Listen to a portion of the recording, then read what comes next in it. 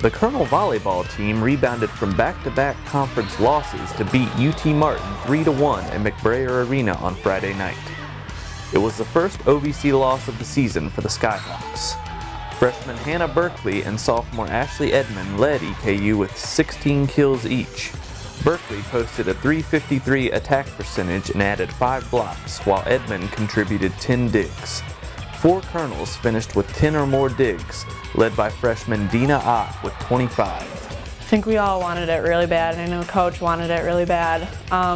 We all came out ready to fight, and we ended up showing them what we wanted to do. Football suffered a disappointing 23-17 loss at Austin Peay Saturday night. After EKU went ahead 10-9 in the second quarter on Tyrone Gord's 52-yard touchdown reception, the host Govs rallied with back-to-back touchdowns to take a 23-10 lead. The Colonels held Austin Peay off the board following that point, thanks in part to an interception from Justin Bell. But Eastern's offense never got on track in the second half until it was a little too late in the fourth quarter.